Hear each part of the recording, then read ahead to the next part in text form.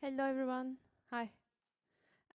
Thank you very much for coming here today. My name is Sevda. I'm a PhD researcher at GRITIM, and it's my pleasure today to introduce you Peggy Levitt. She's the chair of Sociology Department and the Luella Slaner Professor in Latin American Studies at Wellesley College, as well as she's the coordinator, co-director of Harvard University's Politics and Social Change Workshop.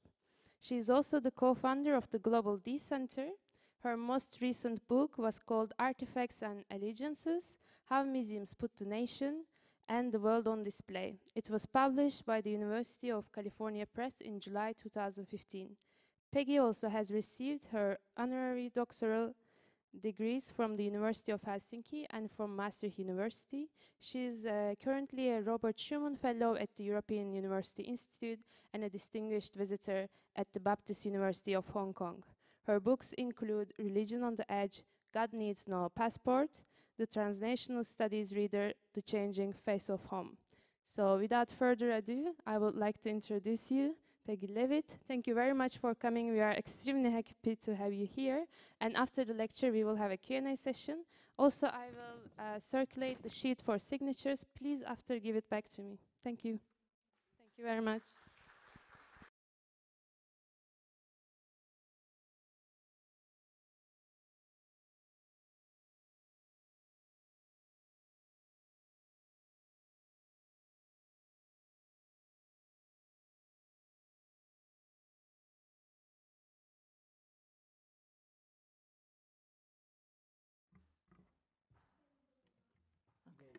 Okay.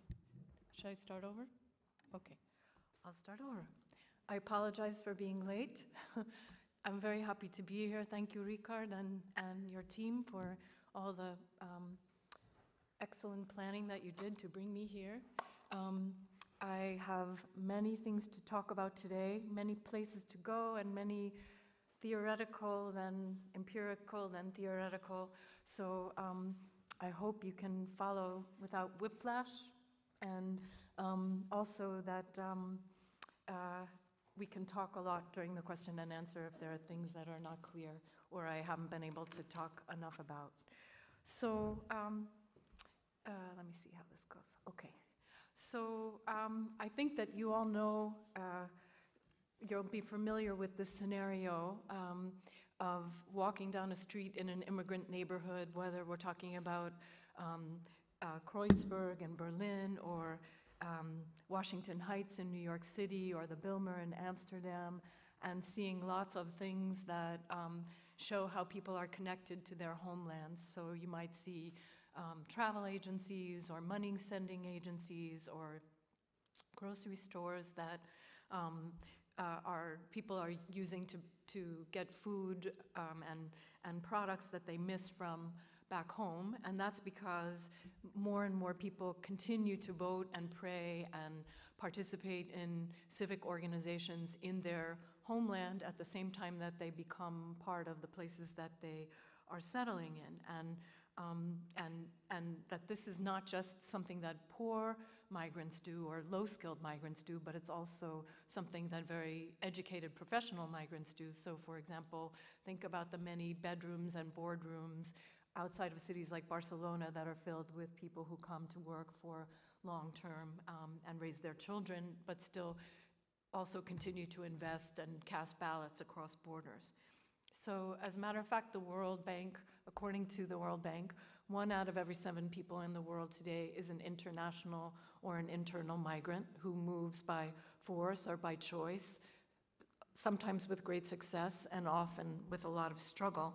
And these individuals, as you also know, send a lot of money back home. So last year, remittances were equal to about 10% of the gross domestic product in 24 countries, and in 9 countries it was equal to 20% of the GDP.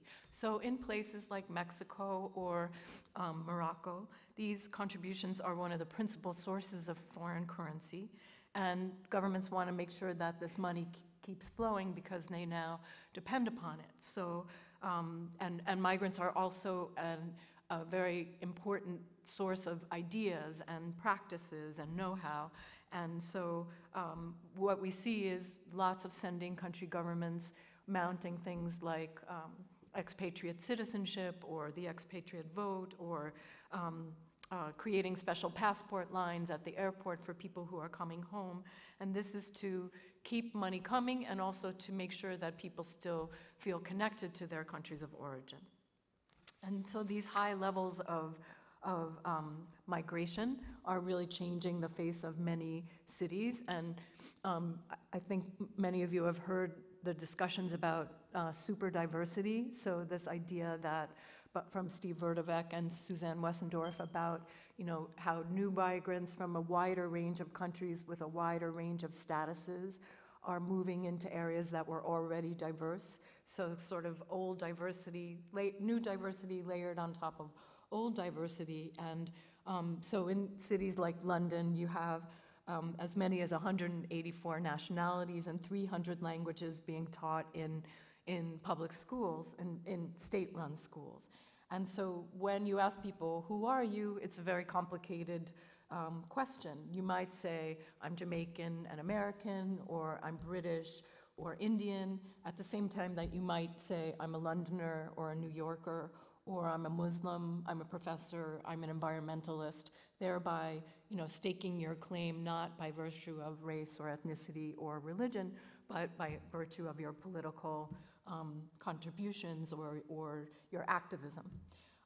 So for migrants with language skills and education and social and cultural capital, these kinds of living in two worlds and having feet in more than one country can come with a lot of rewards. But for many low-skilled migrants who don't have lots of education or don't have full language mastery, they're forced to move because they can't gain a secure foothold in the countries that they come from or the places that they're moving to. And either way, we all know that we're living at a very particular moment of xenophobia and heightened nationalism and precarity and employment and the retrenchment of the welfare state. So I think that these dynamics really challenge basic assumptions about how we think about how and where family life gets lived, how inequality is produced and remediated, and where the rights and responsibilities of citizenship should get fulfilled.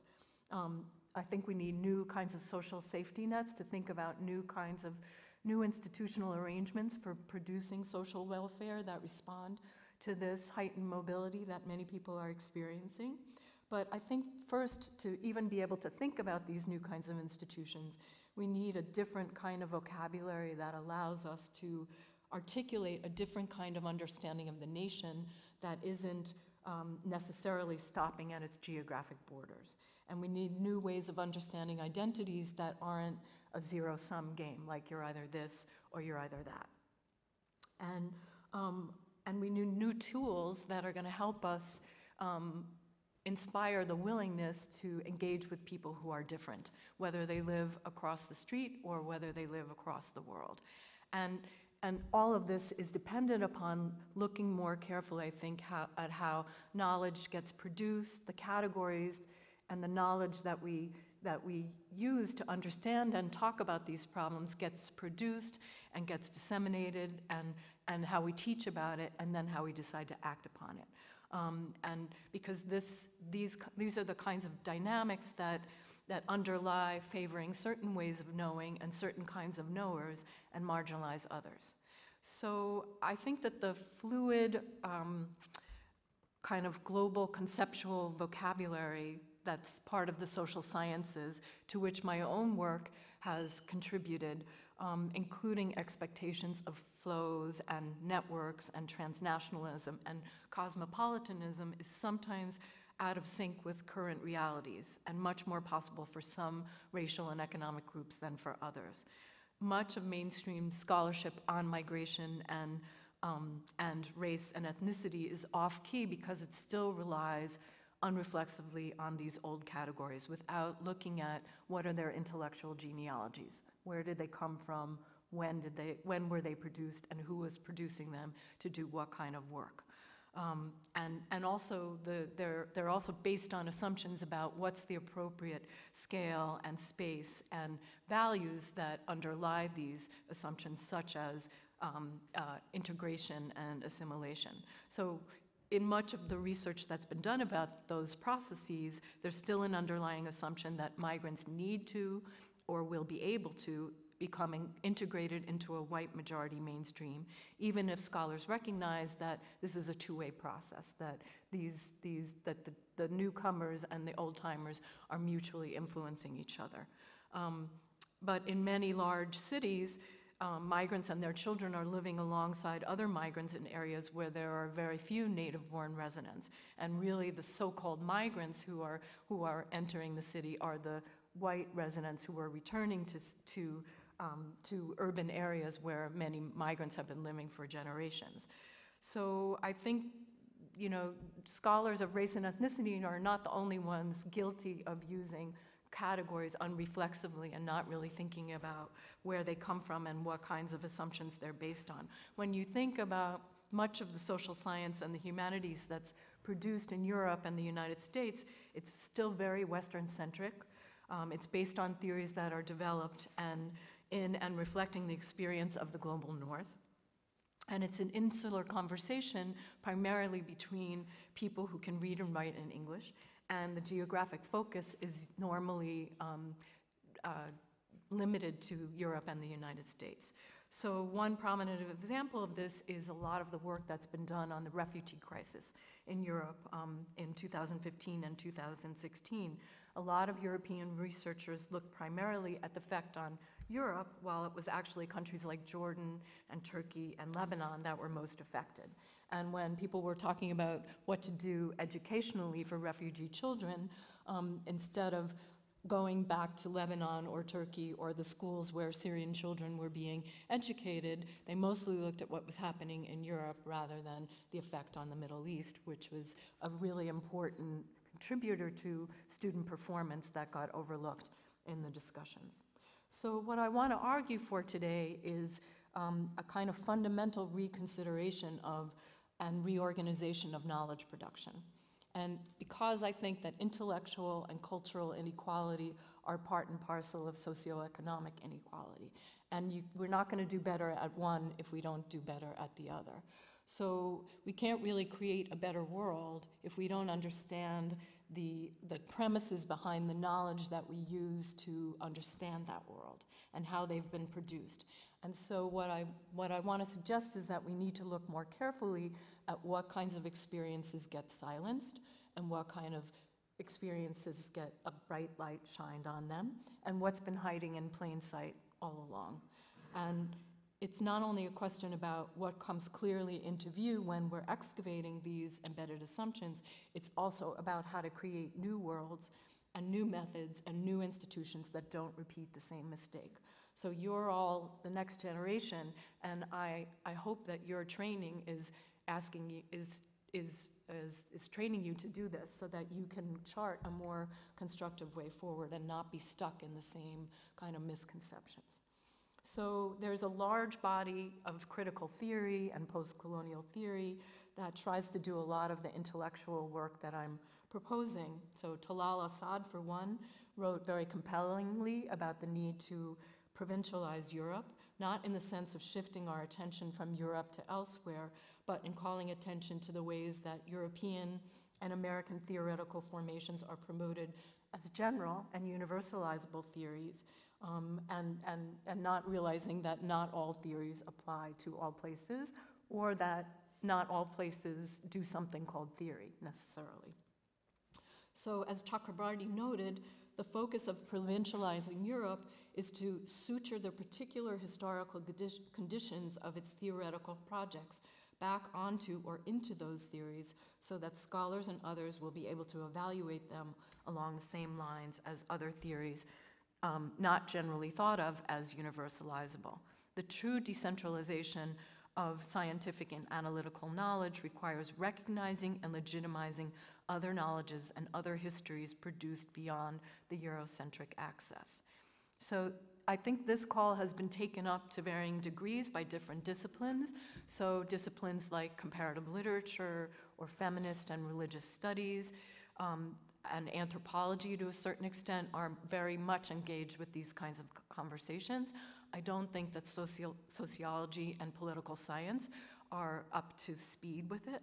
And so what we need to do is deprovincialize across disciplines, and in that way shrink the epistemological distance between the North and South, or what have been the centers and peripheries of knowledge production. So today what I want to do is flesh out a bit more about what I mean by this charge, and then give two empirical examples from my museum work, but also from the current work that I'm doing on the global artistic and literary worlds. And try to show you how in these institutional spheres, we are being asked to and succeed at thinking about different ways of understanding the nation and what belonging and migration and citizenship actually mean.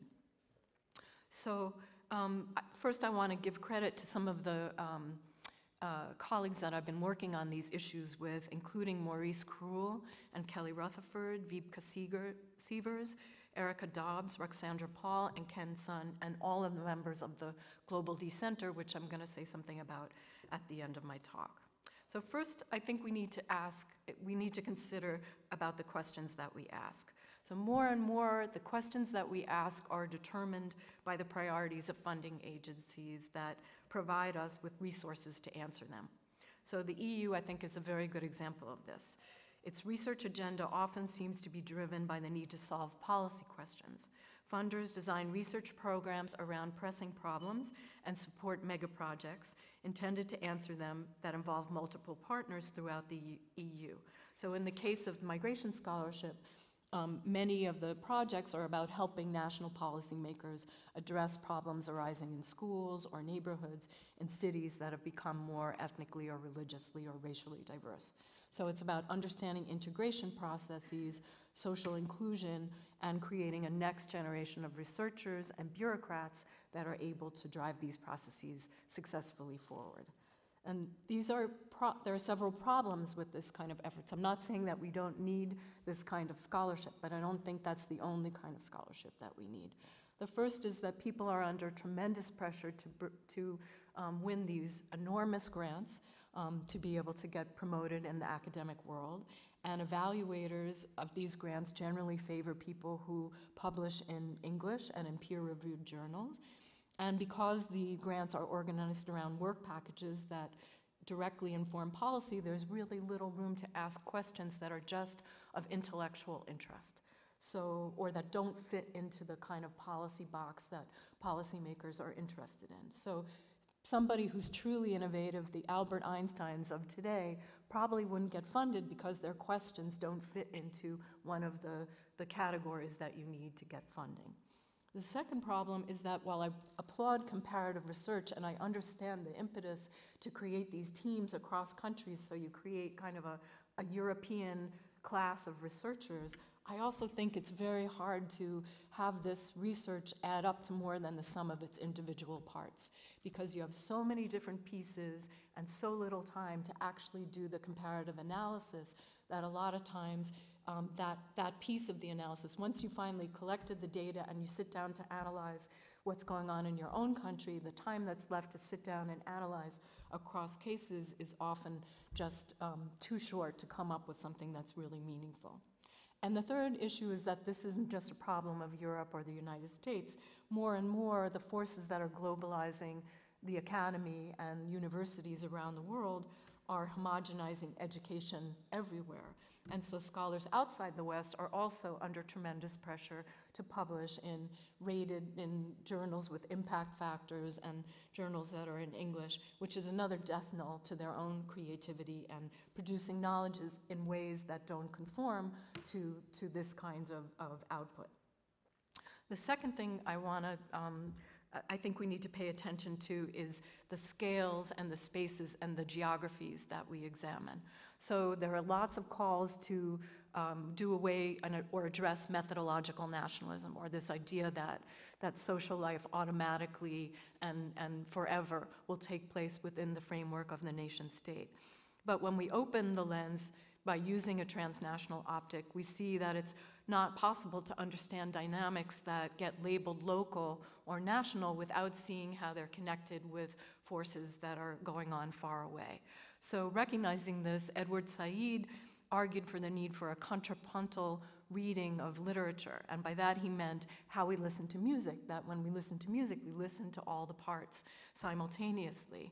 So you can't read a book like Jane Eyre without seeing how that big mansion in Europe where the characters are living was built on the backs of the plantation, the workers on the plantation that the owners own in the colonies. So the narrative is seemingly about the metropole, but the far reaches of the empire are always there in the shadows. Okay, and then what does interdisciplinary work actually look like?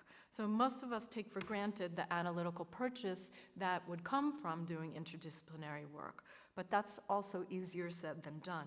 What often happens in my experience is that it feels a little bit like you're at the United Nations, but without somebody doing the translating. So it's very hard to actually talk across disciplines because many disciplines are so filled with jargon, and people are not willing to do the hard work of really getting out of sight of their comfort zones and learning the assumptions of other disciplinary perspectives. So it's really you have to think carefully about who you invite to the table, because it's a rare scholar who's willing to do that work and also get sort of out of their normal way of doing things. As it stands now, many of the same conversations or their equivalents as a result are taking place in these silos. So as I've been working more on issues of literary circulation and artistic circulation, I've had to learn a lot about the same discussion in the cultural sociology, comparative literature, art history, and a lot of the discussions are the same, but we don't end up talking to each other. So we're rehearsing the same arguments and answers within and between the humanities and the social sciences, and not moving forward by joining forces. So what would it really mean to provincialize scholarship? Well, I think that's the most important question of all. And a lot of that has to do with where you start the conversation. So if you tell the story of the Americas starting in 1492, then you miss the many civilizations that were in existence before Columbus discovered America. Or if you place the cradle of civilization in Greece and Rome, then you miss the many contributions that places like Baghdad and Kumasi made many years before. If you leave Jews out of the history of Poland, then you leave out how you can't really understand Poland without the history of Jews there, and you can't really understand Jewish history without taking into account the Jewish experience in Poland. So where and when the story begins really matters, and for what kinds of knowledge gets valued and disseminated. And this seems like common sense, but when you look at syllabi for many courses in these disciplines in the United States and Europe, they're still very, very, very Eurocentric. And I can talk about empirical work that I'm doing to make that point. The second way to provincialize scholarship is to recognize that what qualifies as theory and the work that so-called theory is supposed to be doing looks different in different parts of the world. So what it means to know and explain doesn't necessarily mirror Western epistemological and ontological assumptions, and intellectual frames can be created according to different standards and expected to do different kinds of work, and they need to be judged according to the claims that they make and the kinds of parameters that they set for themselves. So we can't use one set of standards to analyze knowledge that's being created under different circumstances and expected to do other kind of work. So let's take the example of immigration. In some parts of the world, there's not even a word for that. So I remember work long ago done by Karen Fogh Olboig, a Danish anthropologist, who said that, in the context of the Caribbean, people didn't talk about immigration because movement for social and economic life was just a normal part of of everyday life. And so there was no word, there shouldn't be migration studies because mobility, yes, but migration, permanent migration and resettlement was not part of the experience. So that's just a way, that's just one trivial example of how things that, experiences that we assume to be universal and terminology that we use as universal doesn't apply everywhere. So where do I see this kind of work being done and how can we help it along? So I'm gonna switch gears now and talk about museums. I'm going to talk about museums and I'm going to talk about the global publishing world. There's a lot of discussion about the museum world and about becoming more global, but also, and I'm not sure how much this is going on in Spain, but about repatriating artifacts that, that were gotten under questionable circumstances during colonial periods. But museums are really also sites of knowledge production, important sites of knowledge production, and shaping understandings of the nation and who belongs and of the nation's place in the world. So we need to understand how to read not only the content of the museum, but how the spatial organization of the museum, both in the galleries themselves, but also the galleries in relation to each other, are sending us messages about what's valued and what we should pay attention to and what we should sort of put to the side. So my questions in my last book, I had been studying migration for a very long time from a transnational perspective, and I kept thinking, I see all these people from all different countries living aspects of their lives transnationally. How come we still have this idea of the nation state as this closed, rooted, static container? And where are different understandings of the nation going to come from? And I got to the idea of museums because museums in the past have always been important creators of nations and national citizens, and so I wanted to know what role they were playing today in terms of helping us reconceptualize a more increasingly diverse nation internally, but also how that nation positioned itself, understood its position in the world. So to answer these questions, I traveled around the world and looked at all different kinds of museums, because I think that even museums that are art museums or history museums tell us a lot about the nation. So I looked at ethnographic museums, art museums, what I call constituency museums. So in some countries there are museums that are dedicated to the experience of particular groups, and cultural history museums. And this, I wrote about this in my book, Artifacts and Allegiances, which you mentioned when you introduced me. And so I want to share a little bit with you about that today. But it's not, what I did was not an evaluation study or not a reception study. So I'm only able to tell you about what the curators and museum professionals that I talked with thought that they were doing, not how well they were doing it or how much visitors got their answers. So what I did was compare 3 sets of countries, so 7 cities. 2 countries that were over their empire, so Denmark and Sweden. So I worked in Copenhagen and in Gothenburg and in Stockholm. Then museums in the United States, so a country in Boston and New York, so a country that some are hanging on as tight as possible to the idea that we're still in the imperial moment of the United States, and some understand that we're starting to see, we're already in the decline of that empire.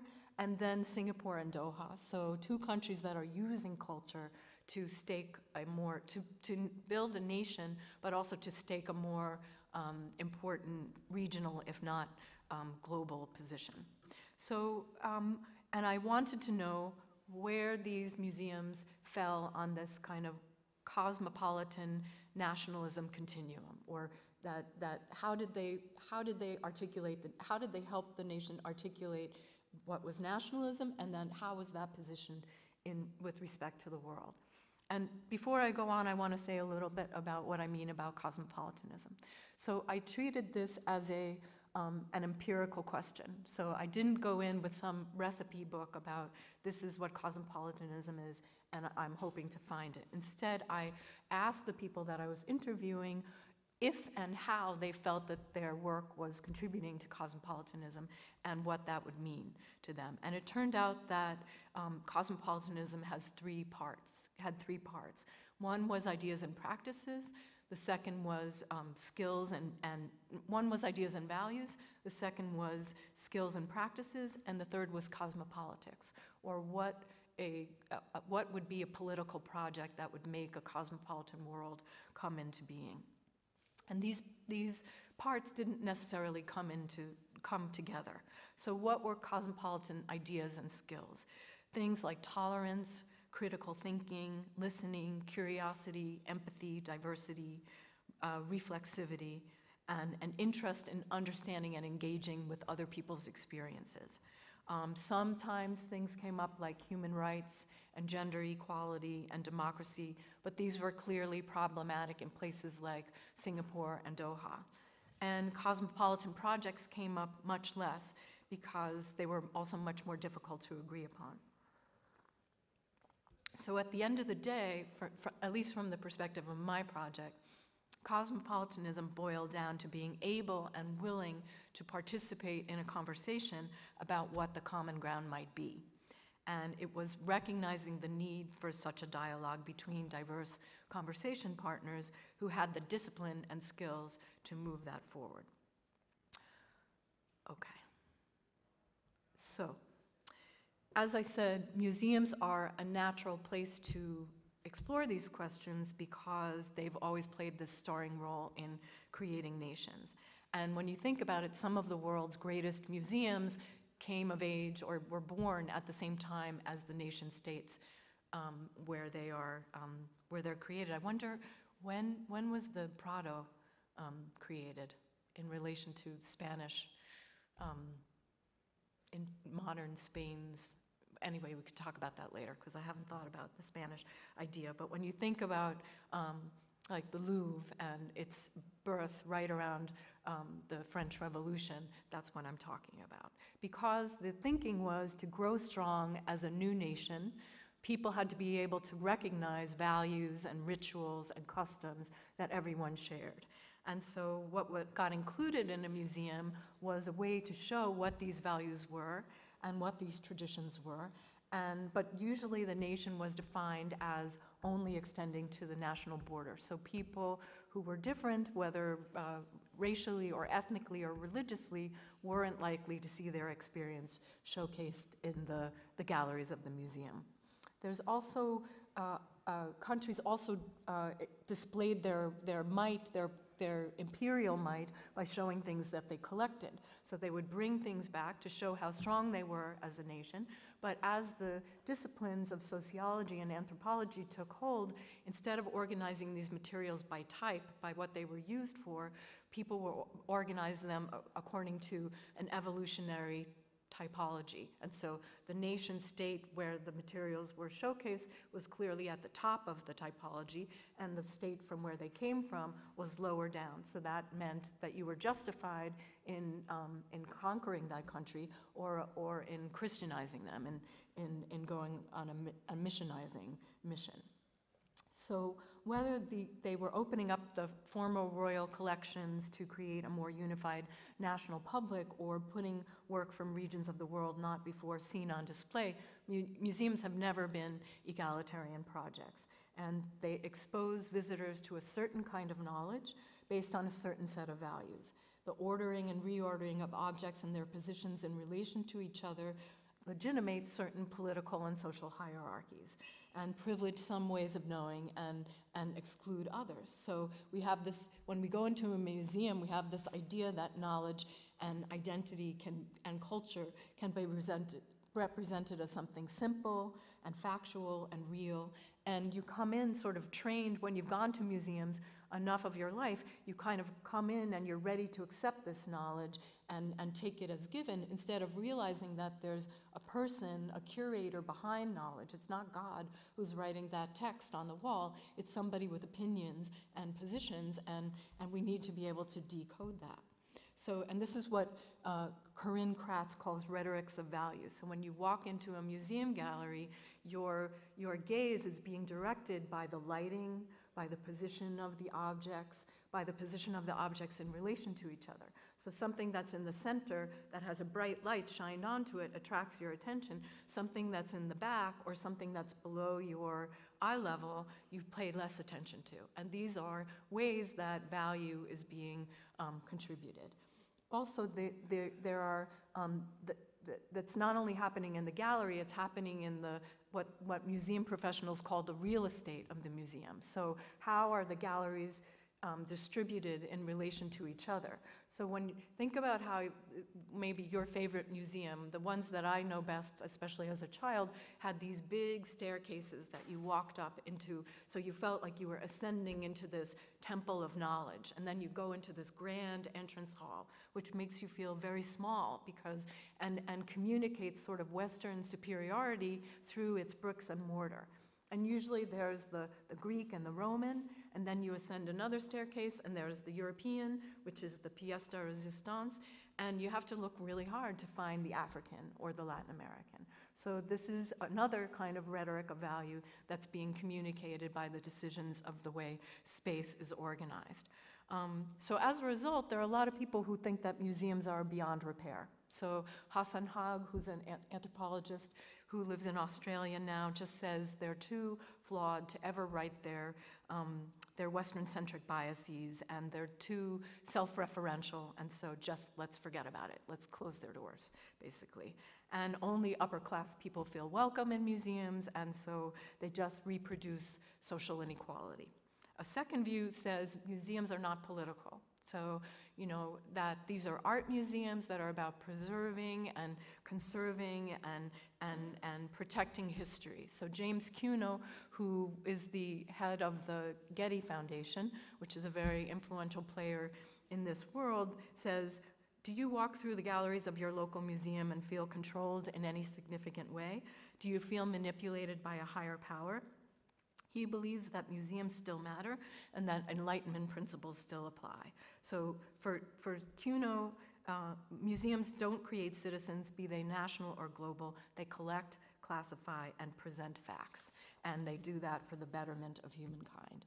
But then there's a third view, which was mostly what I heard from the museum professionals that I talked with, that say that museums can and have to reinvent themselves to become viable and to remain viable and socially relevant, and that they know that they're still primarily for people with degrees on their walls and money in their pockets, but if they want to stay viable, they have to change, and that they're actually being forced to change, even if they don't want to, because of the demography in many countries that are just making the population much more diverse, and the population that's inside the museum, that comes inside the museum, isn't keeping up with the population outside the museum, and that spells doomsday for museums if they don't start doing something differently.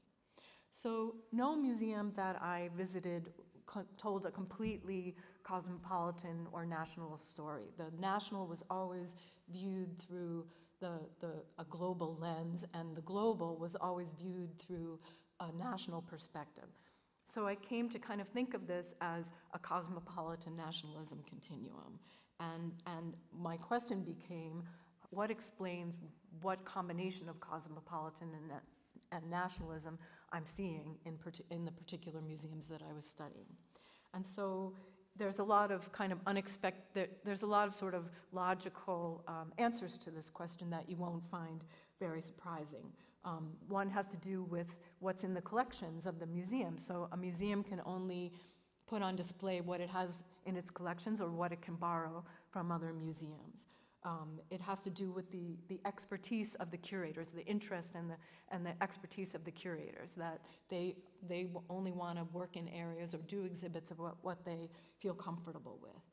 It has to do with whether they're publicly or privately funded. So in the United States, we have mostly private museums. In Sweden, there are mostly public museums that are seen as tools of the government to achieve its social goals. And it has to do with the scope of the museum. So did it start out life as an art museum, and then what's the kind of path dependency that comes from that, or did it start out life as an ethnographic museum, and then what are the implications of that? And then there's often a kind of ecology in the city, an organizational ecology that comes with an implicit distribution of labor. And by that I mean that, you know, one museum is the National Museum and it does the nation, and another museum is the city museum or the constituency museum, and that's where diversity is supposed to be talked about. And so they're doing it in separate silos again, and since one takes care of it, the other one doesn't have to do it. But I think these differences also arise from three other factors that I want to highlight. And one is the idea of a city's cultural armature. So I think about this as its cultural policies, its history, its demography, its institutions that were put in place when the founding fathers, and they usually were founding fathers of the city, established these institutions. And so, you know, their ideas about individualism versus the collective, about how much inequality you're going to tolerate in your community, were laid down in the bricks and mortar of these institutions and continue to echo and ripple today. And part of that cultural armature is the diversity management regime, and that is if diversity gets talked about and what kinds of words get used to talk about it, and how it gets measured, and if it's considered an opportunity or a problem. And so, for example, in the United States, we often talk about being a Chinese American, a hyphenated American, a Chinese American, an Indian American. And until our recent political moment, few people were questioning whether the Chinese part of the equation or the Indian part of the equation or the Italian part of the equation took away from the Americanness.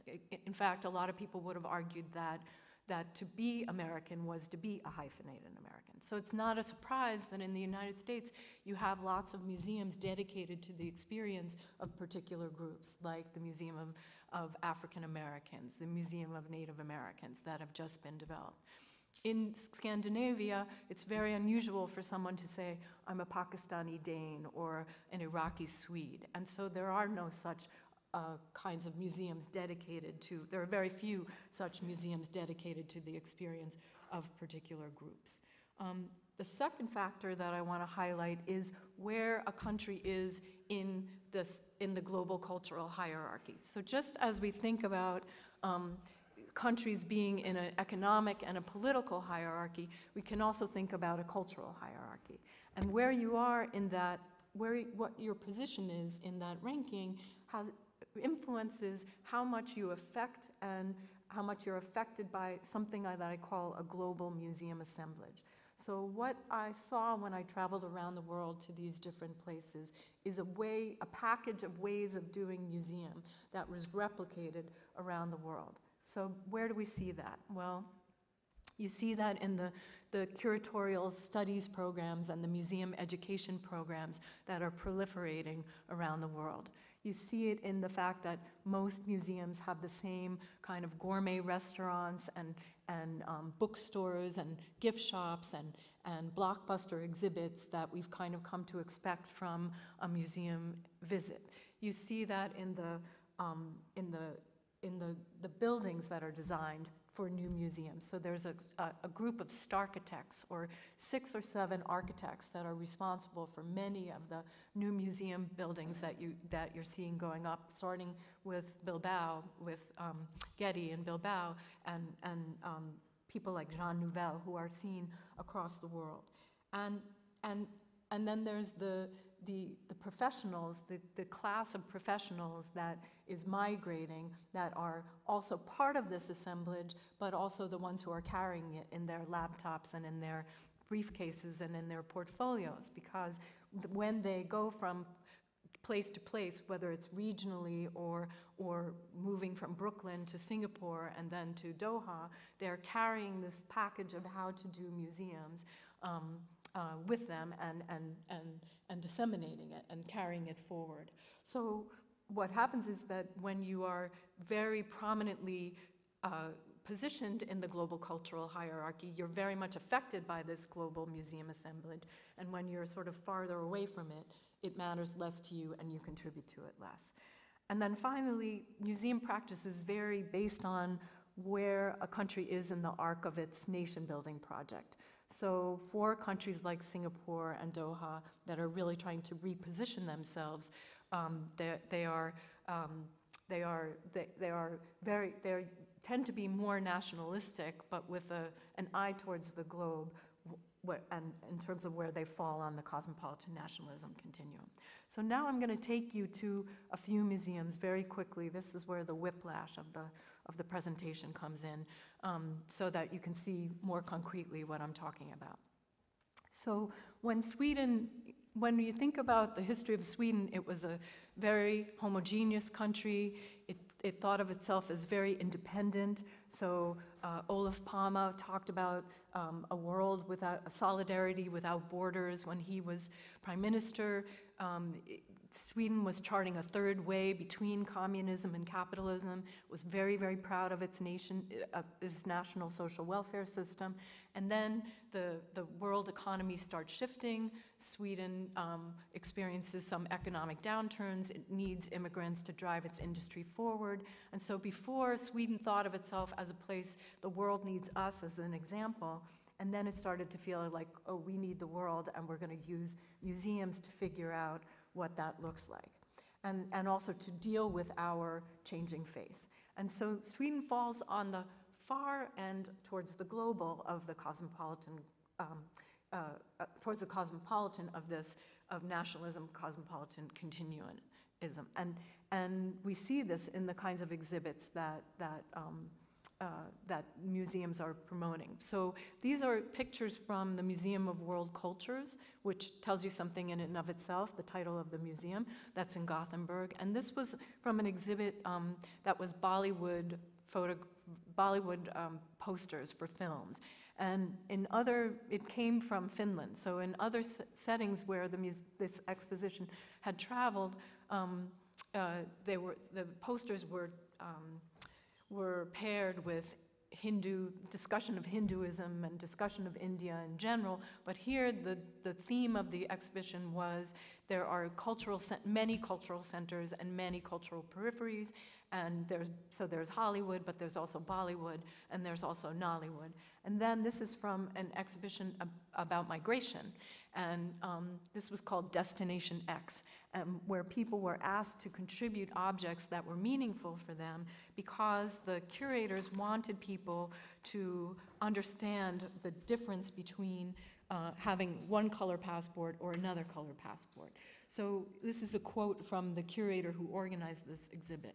"We wanted to explore," said Klaus Grinnell, who has the freedom to move and who doesn't. Today, if you don't have the right color passport, money, or skin, you can't move freely. Societies are not stable because mobility is a fact of modern life.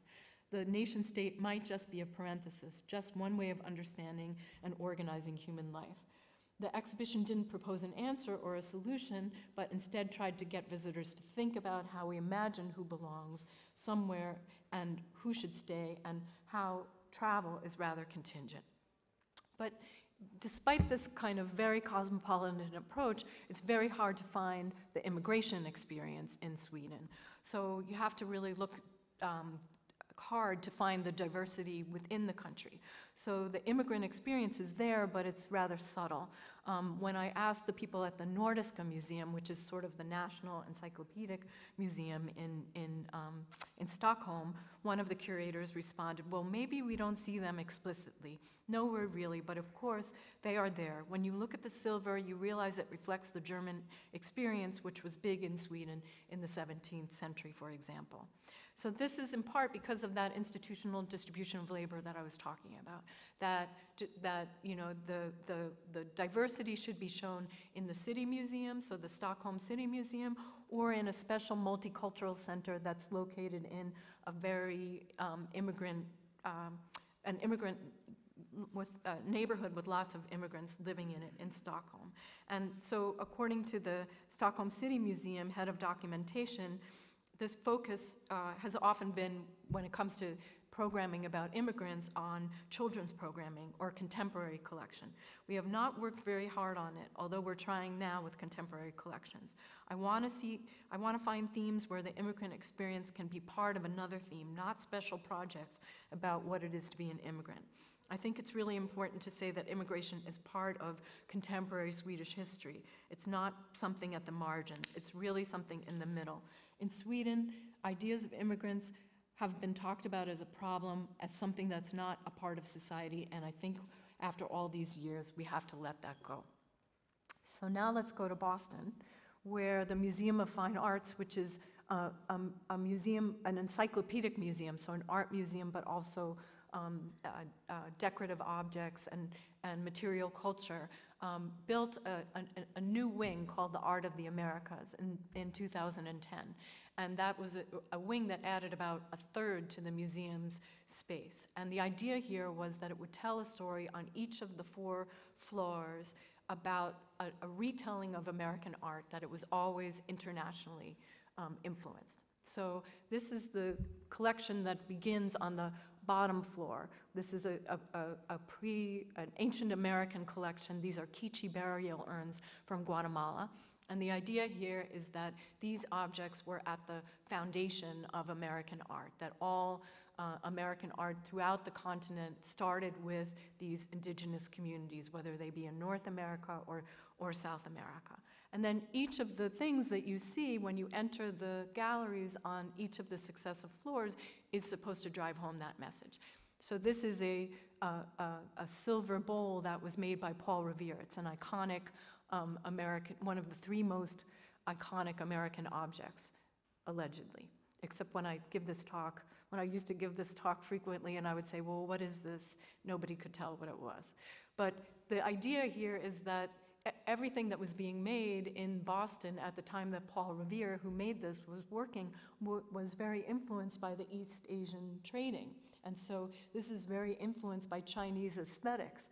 But so a very national object is really very internationally influenced. And then here's a portrait of Paul Revere with this teacup, which is also very Chinese influenced.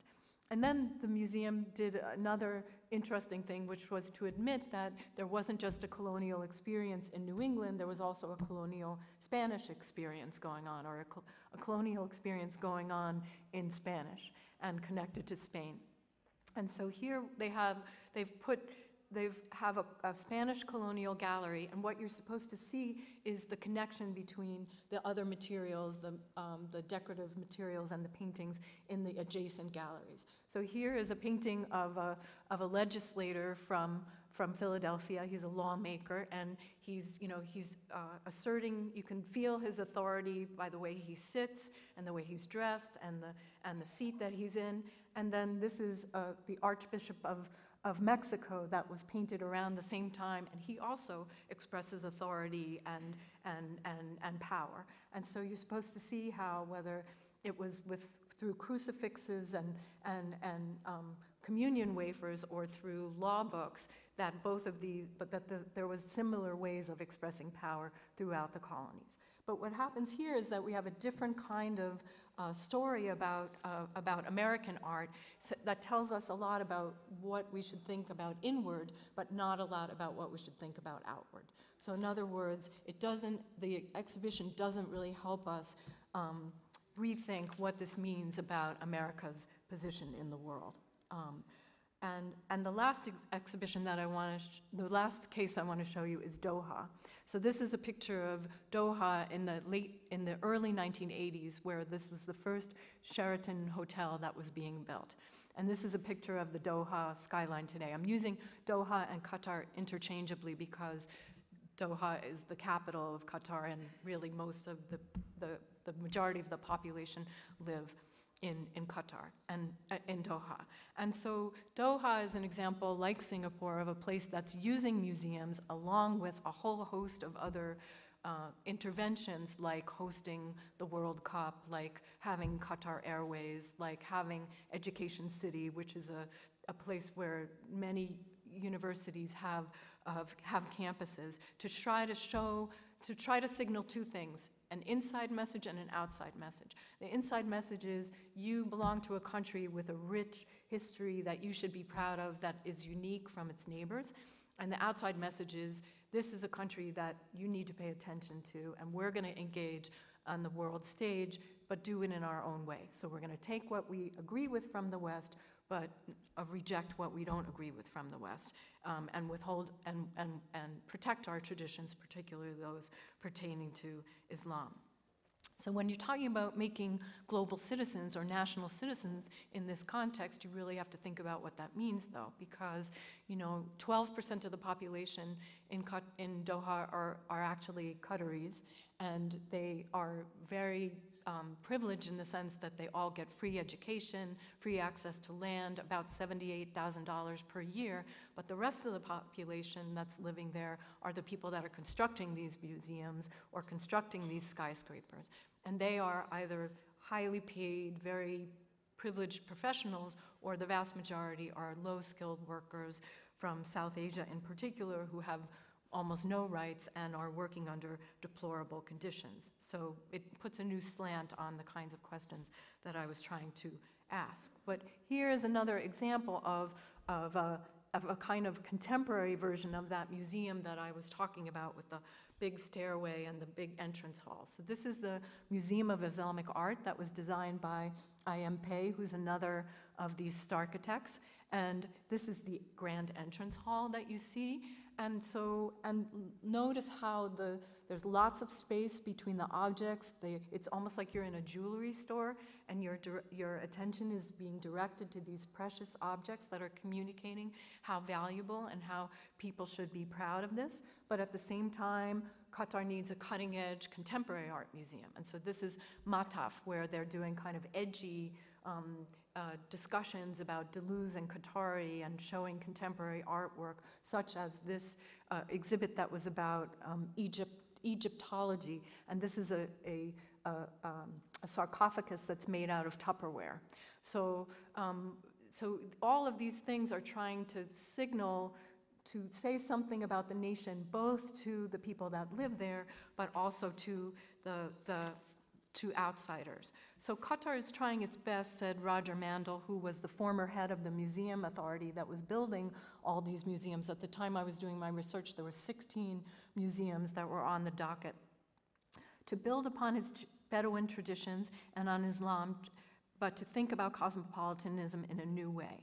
How does a centuries-old, very narrow, localized culture, I mean to the corner of the tent narrow, which suddenly has more resources than it knows what to do with, use that legacy to engage with the rest of the world and at the same time say what their culture means in the 21st century? Unlike its neighbors, Qatar wants to join the international conversation on its own terms as an equal.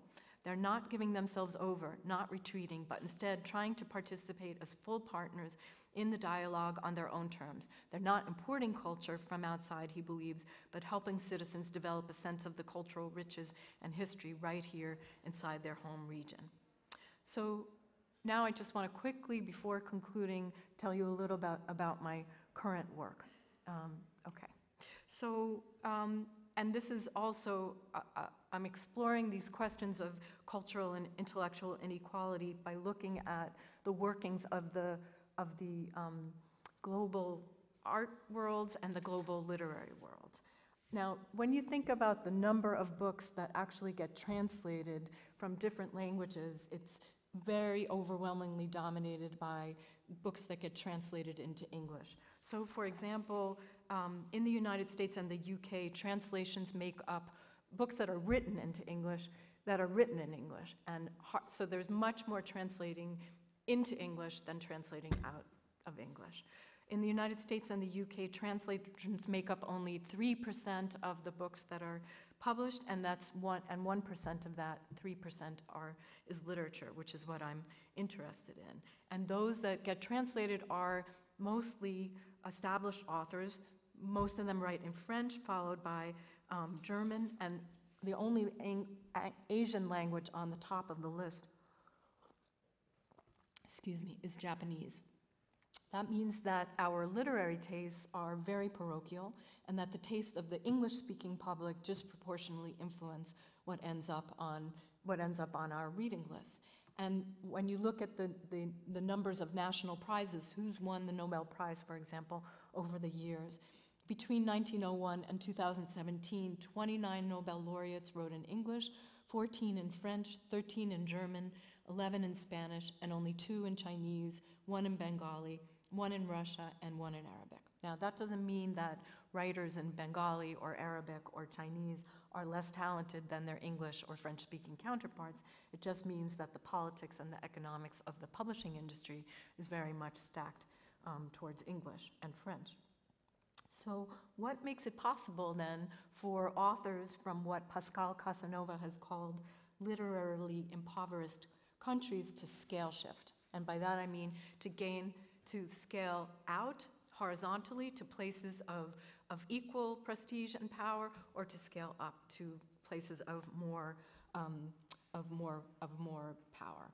And there are a lot of answers that the literature gives to this. One is that authors would conform to the styles that are dominant in this world republic of letters, which is what Casanova called this literary world, or you write from the diaspora, from exile, and you get famous outside your country, and then you get famous within the country, or the asymmetrical relations that are involved in translations. But I think what's missing from this analysis is the kind of spatial conditions and the spatial organization of circulation, how spatial factors affect the circulation and pathways of circulation. So what I want to argue is that we need to empirically determine what's the actual space of literary circulation and investigate the role of regions rather than expecting that everything goes from national to the global,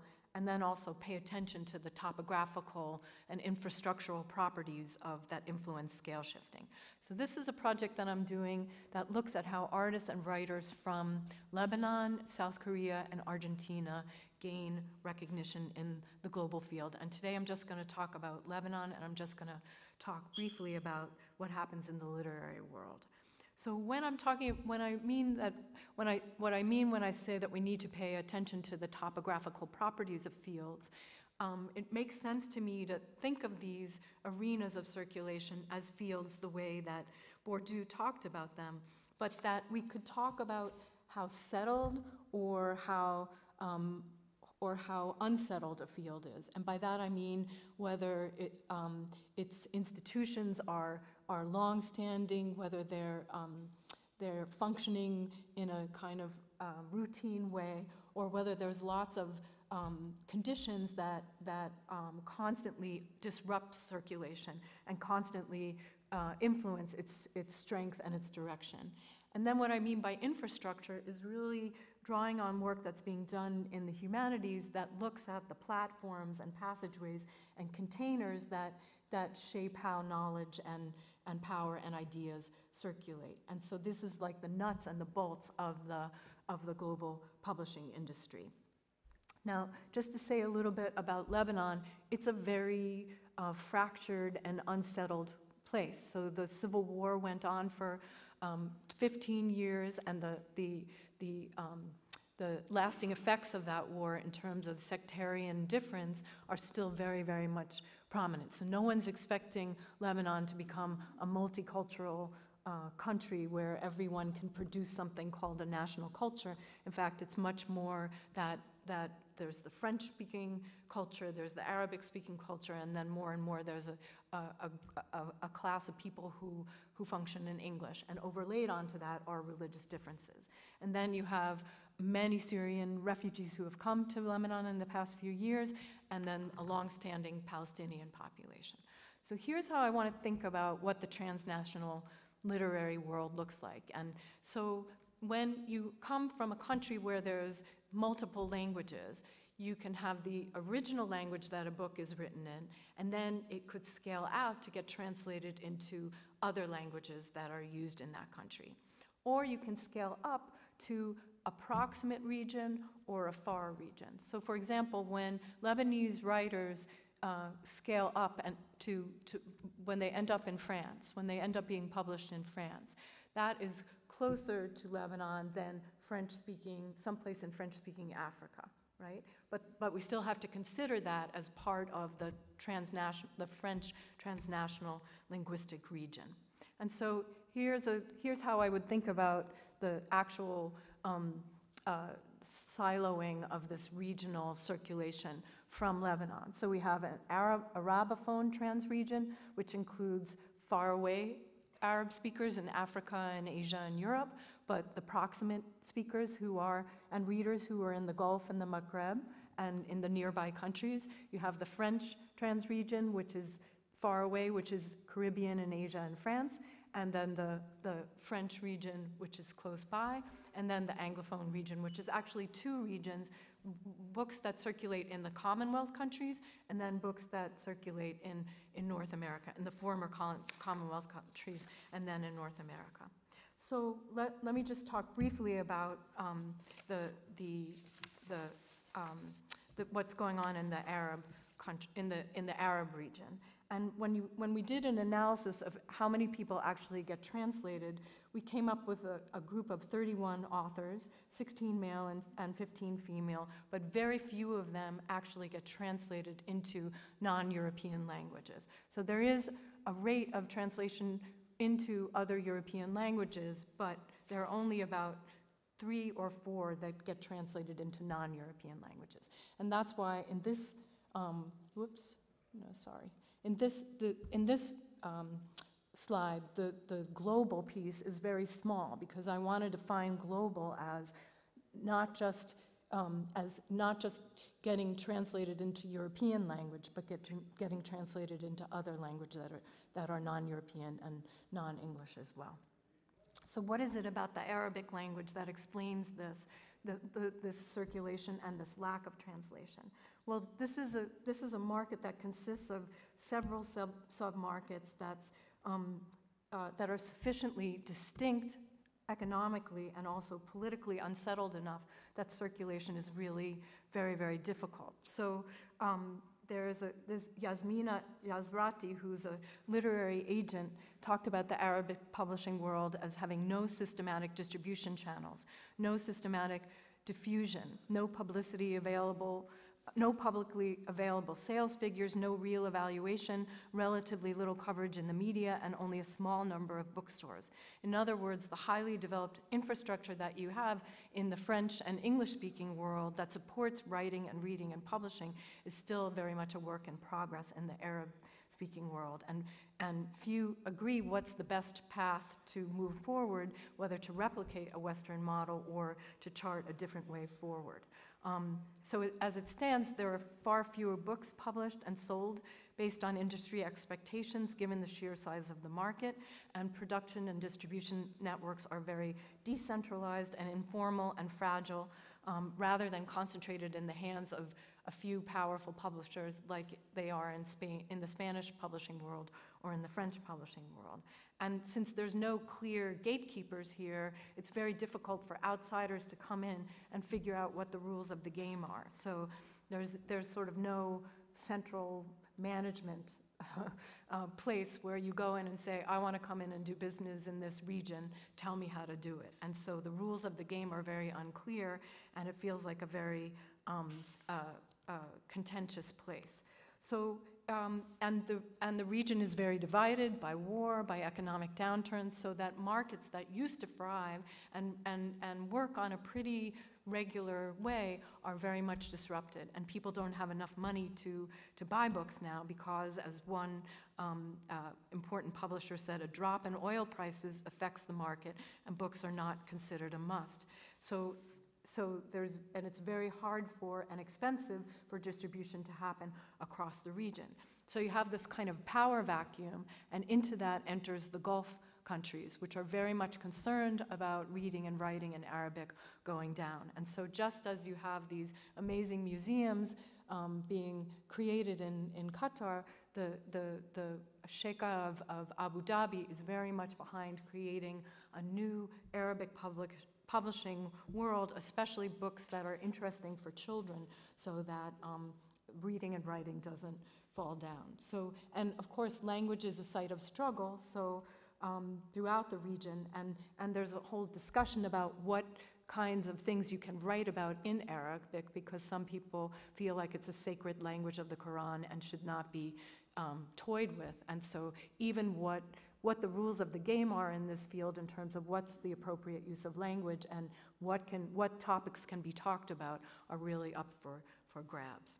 So it's a very unsettled topography, and the infrastructure is very loose and informal and uninstitutionalized, and so that makes circulation very, very difficult.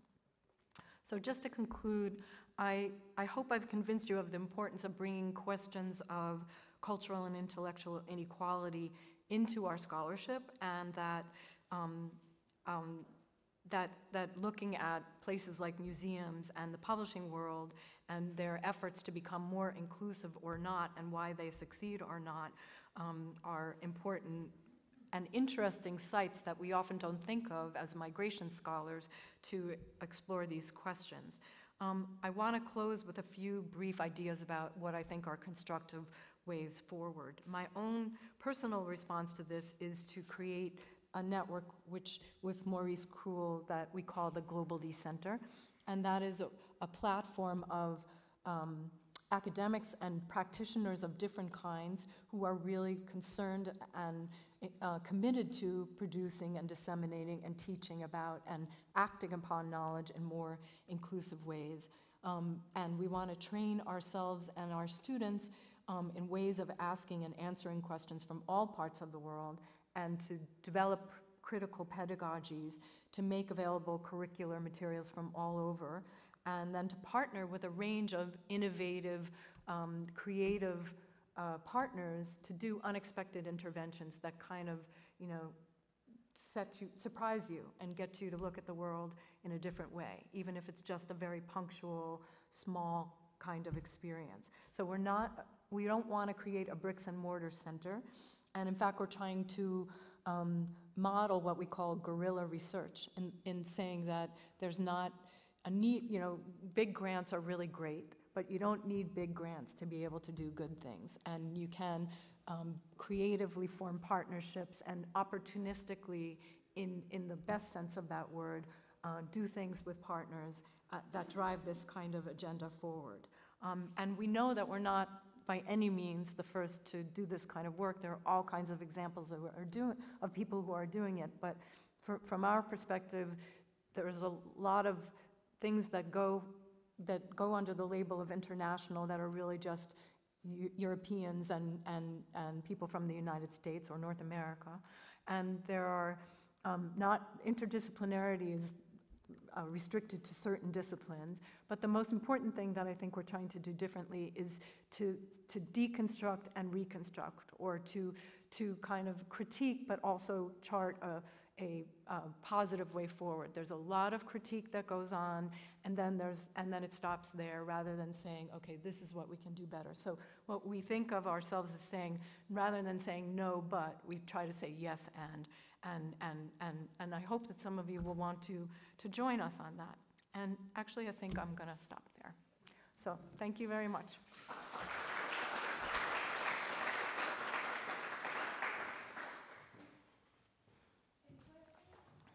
I hope you have lots of questions. I know I talked a lot, but you told me to talk for an hour and 15 minutes, which is very hard to listen to, I think, that much talking.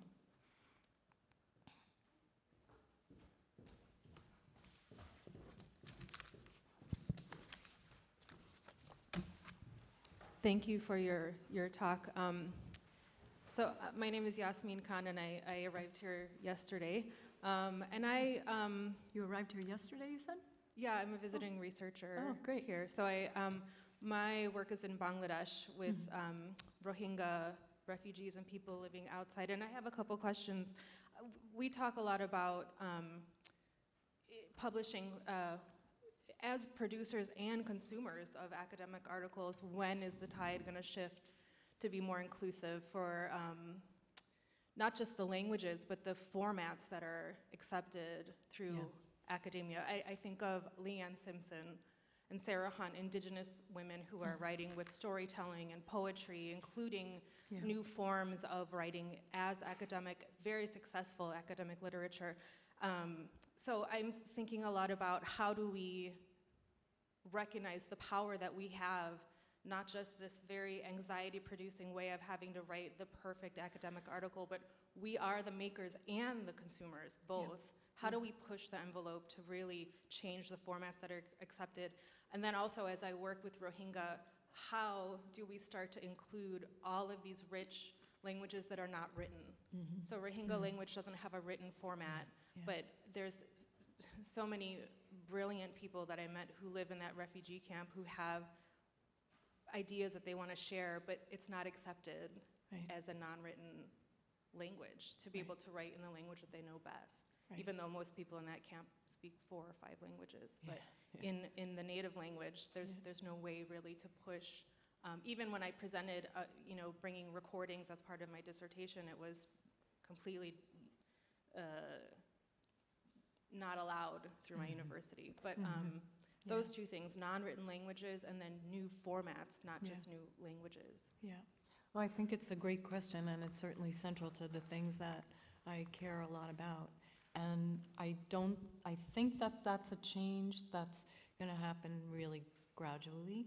I think you're seeing more avenues than before, because there are all kinds of platforms to communicate that kind of exist outside the formal academic institutional writing, but we're still in a very, institutional context in which traditional things are consecrated, traditional kinds of outputs are consecrated and need to look a certain way. And I just think we have to keep fighting that fight by producing really interesting, moving, that break the boundaries. I mean, it's sort of like, what's your theory of social change? Do you just, ramrod it through, or do you take little baby steps that let the audience get used to it, and then you just introduce moderate change, moderate change, moderate change, until all of a sudden a product like that is the norm? That we could spend the whole day discussing that, but I think we just have to keep doing it.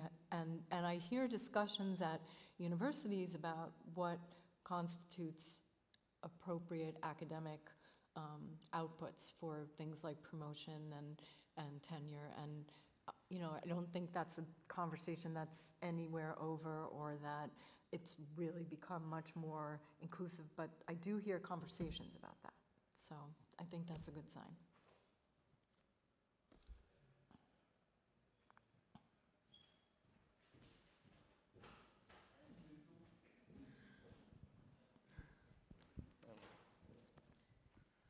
Well, thanks for the presentation first.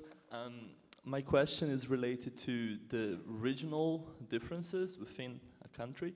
So we know that regions do not always agree with how the nation state is perceived by the federal government. Yeah. So I'd like to know if in your research you have found differences within the country. For instance, California perceives migration different than Texas, for example. And in the national museums in these 2 states, could there be, for instance, differences on how they shape and produce and knowledge related to history, for example? Yeah, that's a great question. And, I think I could have written a book just about the representation of the United States as a nation from the point of view of different museums, because, because during the great industrial age, there were lots of people who made lots of money, and so in cities that are pretty poor now, like Detroit, there are great art collections because of Henry Ford and all of the philanthropists who lived in that region. And what you see in that museum is a very, just even content-wise, about what's important American art is very different than what you see in New England, for example. So when one of the paintings that I showed you, or another slide I have, is by John Singer Sargent, who's, Boston's master painter, but you go to California and they don't know about John Singer Sargent. So that's a trivial that's a content, those are things about content, but then it also would say something about how centrally you're connected to that part of history as opposed to in Texas, which would be all about much more Texas's independence and stuff like that. So it's a great question, and maybe I'll write that book later on. So, I mean, here is a great place to study that too, right? So.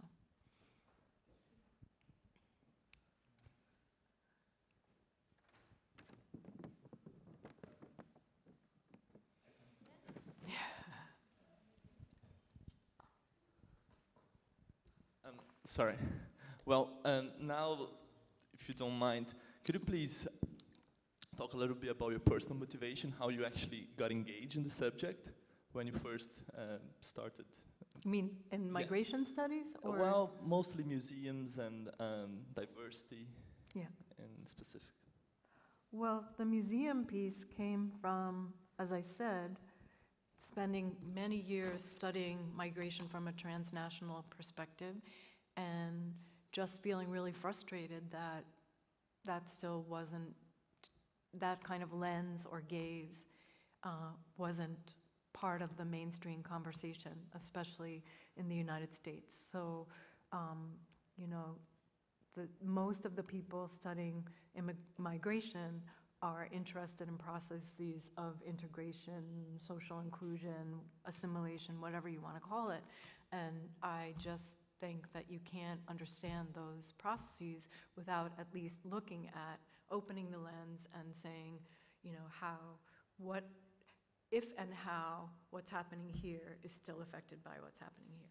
That doesn't mean that I'm saying that it always is, but I think that you have to ask the question that way. So I got to a point in my own intellectual journey where I felt like, why are we still stuck in this? And where would a different kind of vision of the nation come from?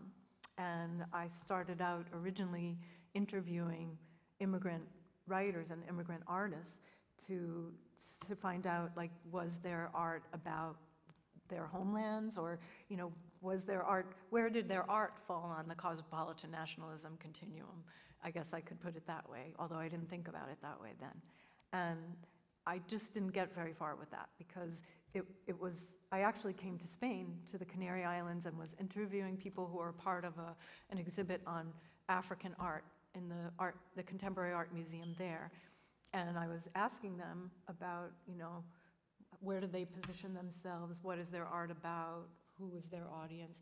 And they, you know, it was a kind of predictable answer. Well, if I call myself African, this happens. If I call myself immigrant, this happens. If I call myself Black, this happens, in terms of getting included in certain kinds of expositions and things like that. And I couldn't really figure out a creative way forward from that. And so then I ended up at museums. And now I find myself very committed to teaching my students how to read power in spaces, whether it be the bookstore, you know, where you can, the same way that I was trying to get you to think about reading museums, you can go into a bookstore and you can say, how is this bookstore organized? What are the categories that are being used? What's inside the categories? What's next to what category? If I go this way in the bookstore, what do I not see over here, right? And so, or you can do that in the library, or you can do that in the archive. And we need to learn how to do that, because that's how knowledge is being, our gaze and our value system is being constructed by the way space is organized and the way knowledge is organized within that space. And so if you wake up to that, then you can sort of, you know, be awake to it, and then see what you want to try to do about it. So.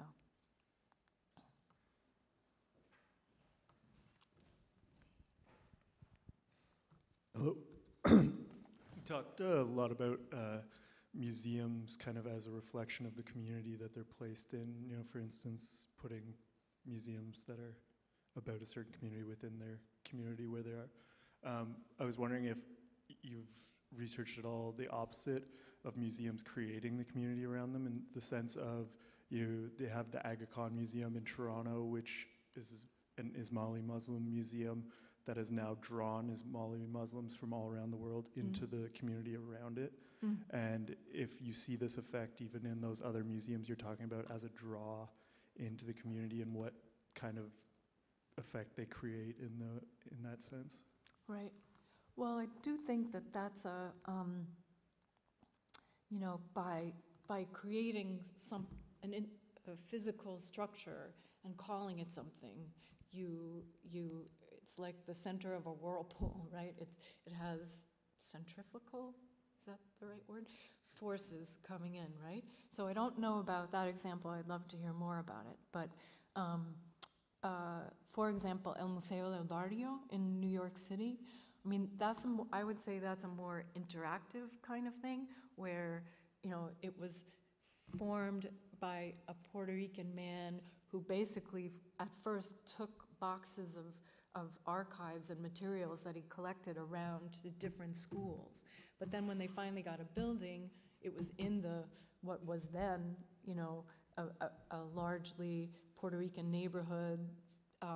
And then what's interesting there is how the museum has changed as the community has broadened. So going from Puerto Rican to Dominican to Central American to Mexican, and it's really struggled with how to maintain its mission, but also open it. And it's had 1 million directors, and partly that's because of the director's vision about, is this a museum for everyone because it's about the immigrant experience, and the immigrant experience is a New York experience, or does it need to stay Puerto Rican, or can it be Caribbean, or, and so that's the interesting part about museums like that, how they manage to stay agile when changing to the community around them.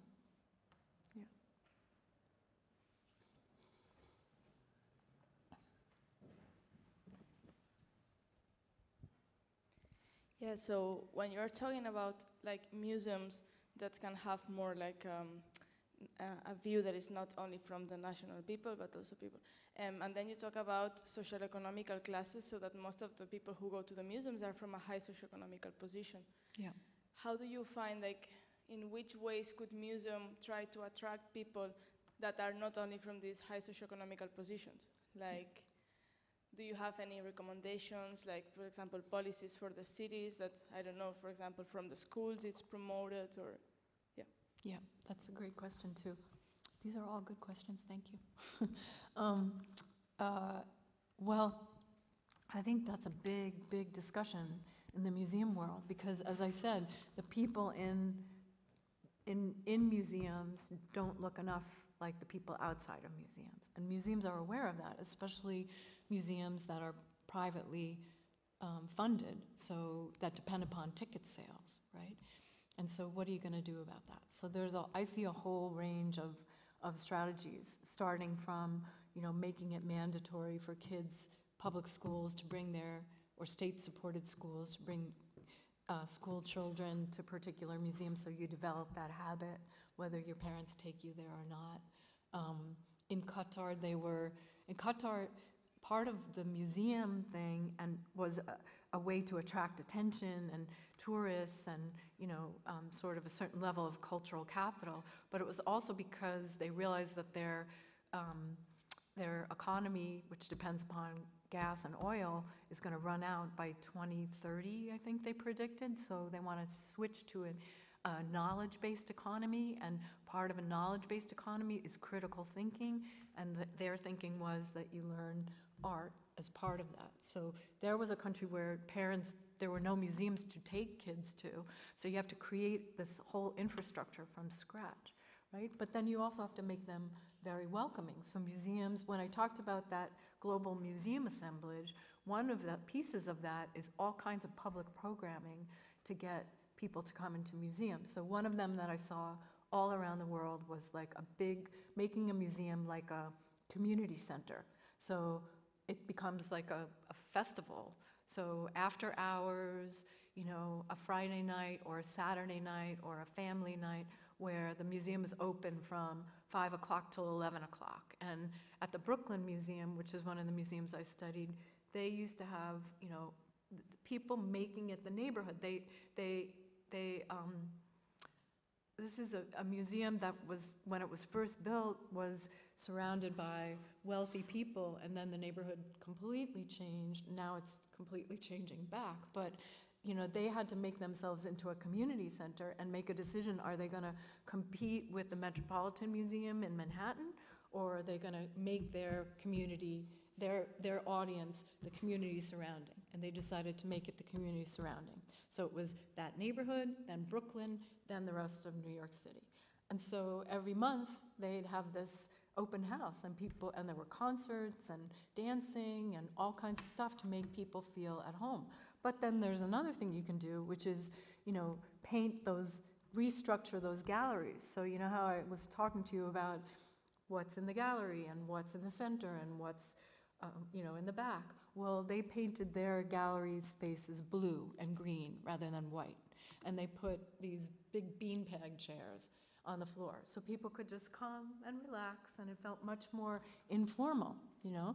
And then, you know, even things like what kind of text do you have on the wall, and the various ways that you give people to enter. So, you know, you can do the audio guide, right? Usually now you can do things on your phone, but in Singapore they have these sort of stand-up things where it's a talking head, but the talking head will talk to you briefly, or you can dig deeper, or you can dig deeper, or you can dig deeper. So this is kind of fun for a kid who's used to technology. So all of these kinds of new things to make, and then of course price, like make it free, right? So, because museums cost a lot of money in many places. But I think whether they want to, or whether they're doing it because they know it's the right thing to do, or because they're being forced to do it, I think most museums around the world are really thinking about this. And another thing is to make sure that not just the visitors look like the people outside, but the curators and the directors so in New York City, the current mayor made it mandatory, did like a whole cultural auditing to see how diverse were the people in museums. And I mean the administration of the museums and the professionals in the museum, and trying, because there are 31 institutions in New York City that get public funding, and so they're supposed to be public serving. And so he has some clout in terms of telling them what the administration should look like. But that means you have to get people of color to go into fields like art history and curatorial studies. So it's a whole kind of backlog that has to come forward. So it's challenging, but it is being done.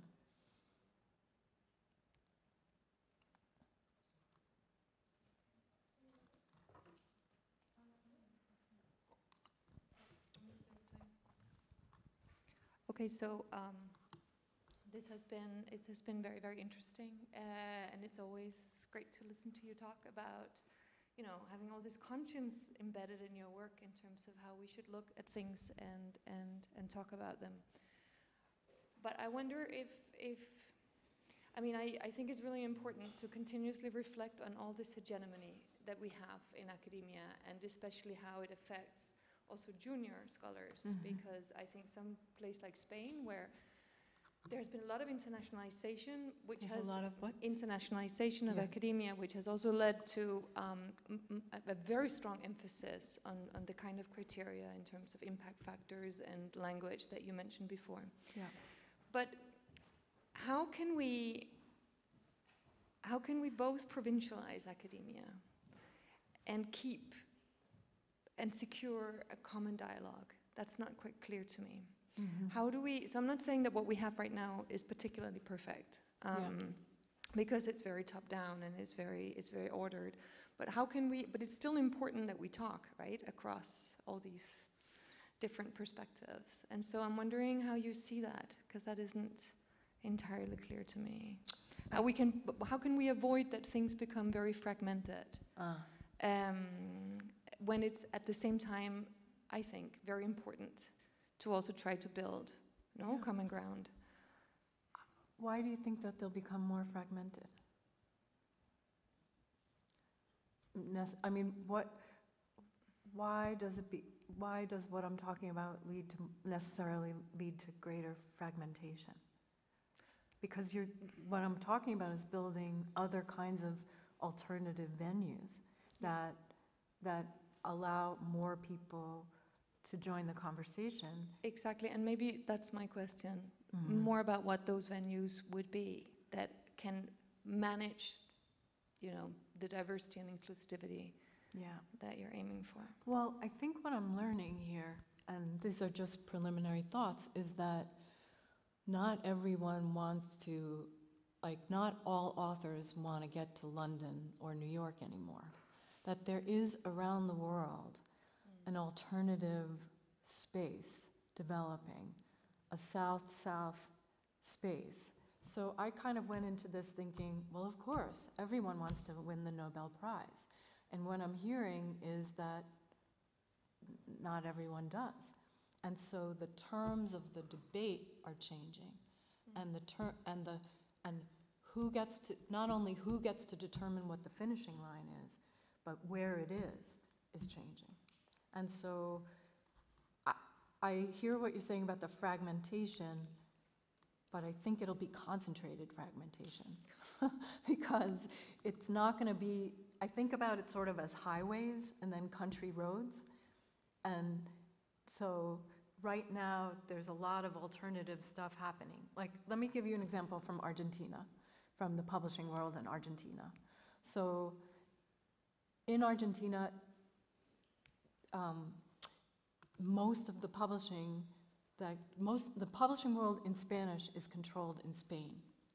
And two very big mega corporations, Planeta and Penguin Random House, that are like consolidations of all these famous publishing houses that left Spain to go to Argentina. Some of them came back, some of them started in Argentina. But now it's this powerful consolidation. I can't think of figures off the top of my head, but it's really striking how much the publishing world is dominated, right? But then at the same time, you have this whole group of alternative independent presses that are, some of them are publishing maybe 10 books a year by hand. They're really like art books. But then some of them are doing a post-colonial move of saying, we don't, because basically a book that gets published in Argentina, most books that get published in Argentina go to Madrid and Barcelona on the way to Mexico or Lima. They don't go directly. And that's what they're trying to avoid. And so there's a whole alternative infrastructure happening here that is a post-colonial project that's trying to circumvent that. And how do you do that? Well, you partner with small independent presses in these other countries to publish, co-publish, so that the book comes out both in Argentina and Colombia, or you partner with a small independent press in the United States that translates it into English, or maybe has a Spanish-speaking consumer base, right? So it's not so fragmented, but it's and this one's still much more powerful than this one. But this one's serious, and the goal of this one is not to get to be that one. Although many authors jump ship as soon as they can. So I guess I'm encouraged by all these alternative infrastructures and also alternative visions of what it means to be successful. I hope that answers the question.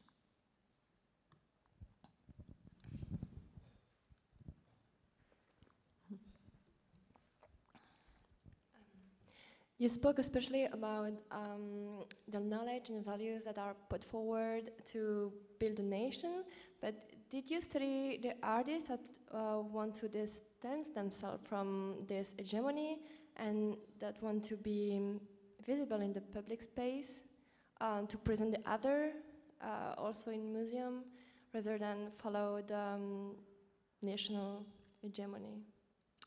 I'm sorry, I didn't understand the question. You spoke here, it's quite, in Europe, I mean, an Eurocentric vision that is presented in museum. And there are artists, I guess, that want to make visible others that that don't have a place maybe in museum. And did you study this struggle, maybe these strategies to make them, or what those who are presented are other in the public space? Yeah. So just like I answered Eva about this alternative structure in the publishing world, there's also a parallel thing going on in the art world, and part of that comes from these biennials that are all over the world now. So I don't know how familiar you all are with the art and publishing world, but you know, the Venice Biennial was the most famous original one, and now there are biennials all over the world, and often cities use that as a way to put themselves on the cultural map. And so that is a kind of democratization and expansion of the same pathways and venues for exposition that I was describing in the publishing world, in the art world. And so there are these, there are these alternative spaces. It's the same dilemma though. There are these alternative spaces, so there are a lot of South-South initiatives. For example, in Beirut, there's a place called Ashkalawan that is kind of seen as there was a lot of money given by foreign governments after the civil war ended to promote art in Beirut as a way to consolidate the democracy. And there were many alternative venues, and this one really took off. There's another one called the Beirut Art Center. And now those alternative spaces have become part of the mainstream. So the curators who started those spaces, she just was the curator at the Sharjah Biennial, which at this point is now an important part of the mainstream art world. But all that to say that they have a sort of artist residency and training program, and they convene other like centers from other parts of the global South. So trying to create this network, or there's something called the Biennial Sur that comes out of Buenos Aires, and that's an alternative way of doing biennials that doesn't involve Venice, that doesn't involve Sharjah, that doesn't involve any of the mainstream ones. So yes, there is that, and then it remains to be seen how alternative they can stay, and whether people actually really don't want to go to Paris. They just say they don't want to get to Paris, but they really do if they have the opportunity, or whether there's going to be enough people who stick in this new space to make it like a viable, competitive arena, really. I have a question as well. I just wanted to go back to this question about how museums were used as a, let's say, a nation-building tool. And I was wondering, because you said there's this third category of people who believe that museums can be changed, let's say national museums or the political museums. But I was asking if you ever seen an example of this, because we talk a lot about like alternative art centers or art spaces, but is there actually an example that the National Museum is trying to embrace their colonial past, let's say? And I'm thinking, especially like the Sweden example, when you say that the migration was so subtle in the museums, and I'm thinking like racism also very subtle in the space, well sometimes not so much, but I'm thinking like what does it say to us to have this migrant existence so subtle in the museum, in the big museums? Well, it's a step forward in the sense that before they didn't have anything, right? But can I think of examples? I definitely can. Now, does that mean that they are superficial, or that they are indicative of deep institutional change? And part of it's about a new generation of art historians who are getting trained in global art history rather than national art history. So the new generation of curators, there's a very big generational divide in most museums between kind of old school curators who want to know everything about their object, and then others who have been trained more recently in a more global, connected approach. So for them, it's second nature. And they're going to tell more of those stories, less, and they're going to tell reflexive stories about how were these objects acquired, and they're looking for ways of co-owning those objects. Now, museums like the British Museum, there's a group of 25 museums that signed some kind of treatise that said we're universal museums. We are the safeguarders of. We're not British. We're universal. We are safeguarding humanity's patrimony. And so that's a way to opt out of having to give objects back, right? But there are, that there's a lot of pressure about that, and a lot of countries are demanding back their objects. And so at least we're in a period where, I don't know how that's going to play out, but at least we're in a period where the collections that museums have are being contested. The way they're managed, do you loan things back? Do you co-own them? Do you just send it back permanently? What does it mean when you send back the Elgin marbles to Greece? Well, Greece created this whole museum that's beautiful and is waiting for them. But what happens when you send the Benin bronzes back to Benin? I don't know the answer to that, but I think those discussions are taking place. So, here's somebody here.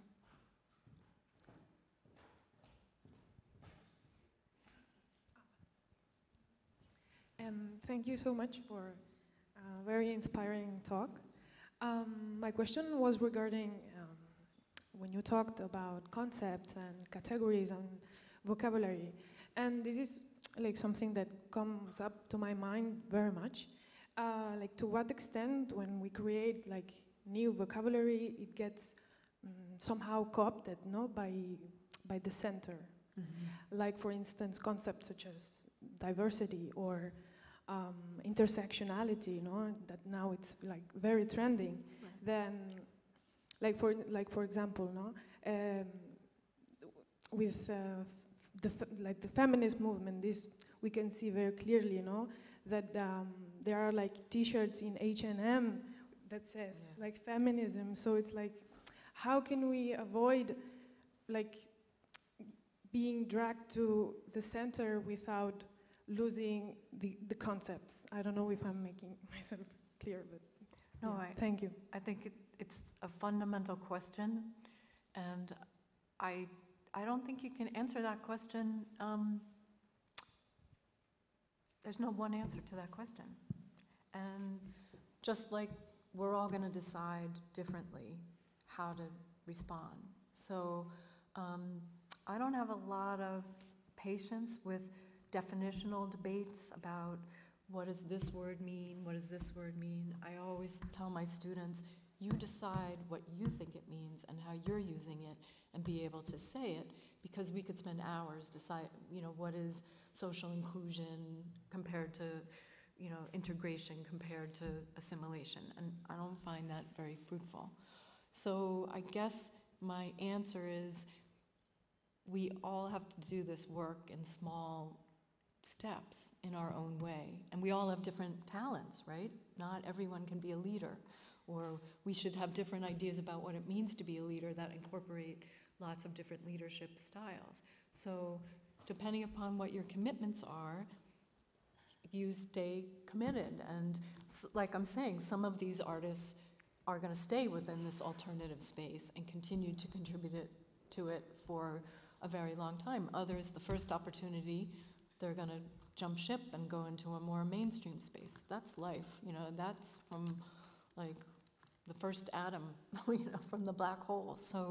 So maybe your question, maybe we need a different question, which is for each of us to decide, how can I best contribute to this with the tools I have right now? And knowing that how I feel about it now is going to change 10 years from now. And that goes back to your question with which we began. Like, I can say this stuff now because I'm a full professor, and I don't have to worry about performing in a certain way. And that's why I'm doing it. But I understand that many of you in this room who want to go into academia, if you do, don't have that freedom. So that means that I should be doing this at my stage, or I can publish in Croatia and hardly anyone's going to see it, but I need to do that because that's walking the walk and talking the talk, right? So we each have different opportunities and challenges at different stages of our life, plus our own cognitive styles and commitments and tools. So I hope that helps.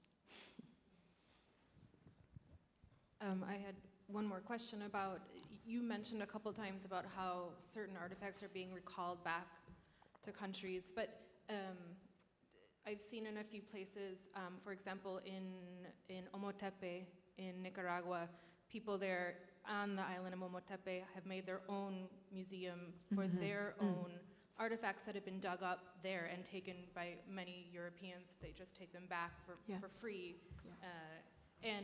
So this idea of not just artifacts that are already on display going back to other national museums, but back to the original people. Yeah. And I'm wondering if you've run into that. I know, for example, one way I've seen it the other way is in the Anthropology Museum in Mexico City. They have the codices from all these indigenous villages on display, and there's still the maps for how these villages are supposed to work, how they resolve disputes, and so people from those villages can go to the museum and consult these documents. But they're not in the villages themselves. Right. So have you seen in any of this work around the world, not just things going back to big museums, but going back to people and then going on display? And does that help or hurt? Yeah. I wonder, it does, when things go back to the original, if it's like Zuni Pueblo out in New Mexico, does that help Zuni Pueblo to have their artifacts back, or is it better to be in a national museum or international museum where people do get a chance to be introduced to the Zuni culture? Right. I'm wondering, how did you come across that, or if you came across it in your work? Yeah, I wish I could say I saw more examples of community-based efforts, or because it goes to your question of before about other forms of other kinds of products that we make from our creative work. So. Or our intellectual work. So, oral histories, people doing oral histories and collecting those and recording those and stuff are a very easy thing to do, but is that going to be valued in the scholarly? So that's another little intervention that we can do, and if we keep doing it, then it will become more common and more well-known. The point that you raise about, that's the Neil McGregor from the British Museum, his whole justification for keeping so many of the objects is that they won't be preserved. Here we've been preserving them for years and years and years and keeping them safe, and they're still here, and so many people come to London, and there's some truth to that, right? But I also think about, what does it mean when kids in Nigeria can't go to their own national museum and see their own cultural production, and how does that rob you of your sense of place in the world? So I don't know the answer to that, except,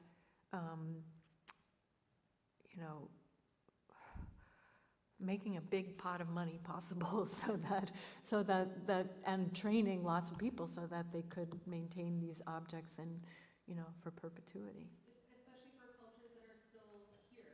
Right. That it ends. The Field Museum in Chicago has a huge room of indigenous people's, and it's as if all those cultures are gone. Right. It's like this feeling that everyone's dead and gone, but yeah. It feels like some of the indigenous exhibitions in museum show that people are not, allude to the fact that people are gone, but that's the feeling I got when I was, 7 at the Field Museum, was like, all these people must not be here anymore. That's why we have their clothes. Right. But I mean, these cultures still exist. Right. So the pictures that I showed you of those Kichi burial urns, like that's a gallery that mixes old and new, and you're really not sure what you're looking at, right. Whether it's like something historic or something you know, from yesterday. So, yeah. But if the stuff is in the Zuni Pueblo, there's a tourism thing there, you know. So, but that's pretty unique. If you're talking about other communities that aren't tourist destinations, then it's a different story. So, I just study it. I don't do it because these decisions are really hard. So, any last questions? Well, thank you very much for coming. It was amazing. Thank you for listening.